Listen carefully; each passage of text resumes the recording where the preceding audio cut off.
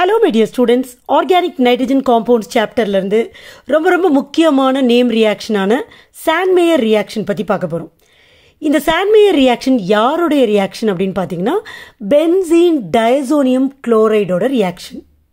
இந்த ரியாக்ஷன்ல என்ன பண்ணனும் அப்படினு பாத்தீங்கன்னா freshly prepared Benzene Diazonium Chloride solution எடுத்துக்கணும். Benzene Diazonium Chloride ஓட ஃபார்முலா C6H5N2Cl. இந்த சொல்யூஷன் கூட cuprous chloride or cuprous bromide treat பண்ணனும். cuprous Cu2Cl2 or Cu2Br2 or CuCN.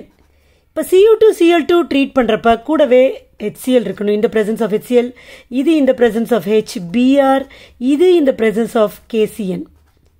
இப்போ நீங்க பாத்தீங்கன்னா இதுல Cl இருக்கு, இதுலயும் Cl இருக்கு, இதுல Br, இதுல Br, இதுல CN, CN. சோ இந்த மாதிரி நீங்க ஞாபகம் வச்சுக்கணும். இப்போ என்ன ஆகும்னா எல்லாத்தையுமே கிடையாது, தனித்தனியா, சரியா? இப்போ என்ன ஆகும், இது ரெண்டும் ரியாக்ட் பண்ணி இங்க வந்து இந்த நைட்ரஜன் பென்சீன் டைசோனியம் குளோரைட்ல இருக்க நைட்ரஜன் தனியா ரிமூவ் ஆயிடும். So N2 gas will be evolved. இந்த C6H5 இருக்கு இல்லையா, இதுல இருக்கிற ஹாலைட் கூட நீங்க Cu2Cl2 கூட சேர்த்தீங்கன்னா C6H5Cl ஃபார்ம் ஆகும். R Cu2Br2 treat பண்ணிருந்தீங்கன்னா C6H5Br form ஆகும். ஆர் CuCN ட்ரீட் பண்ணீங்கன்னா C6H5Cn ஃபார்ம் ஆகும். இது குளோரோபென்சீன், இது புரோமோபென்சீன், இது சைனோபென்சீன். ஸோ இந்த ரியாக்ஷனுக்கான ஈக்குவேஷன் எழுத போறேன்.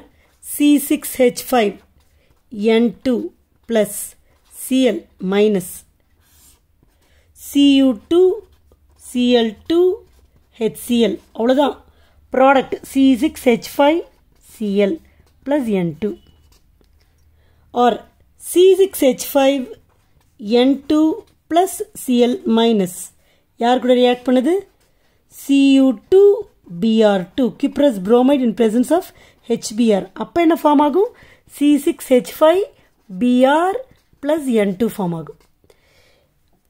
C6H5N2Cl நீங்க CuCN KCN பிரசன்ஸ்ல ட்ரீட் பண்றப்ப C6H5Cn plus N2 ஃபார்ம் ஆகும். இப்போ இந்த ஈக்குவேஷன்ஸை நீங்க நல்லா தரவா படிச்சுக்கணும்.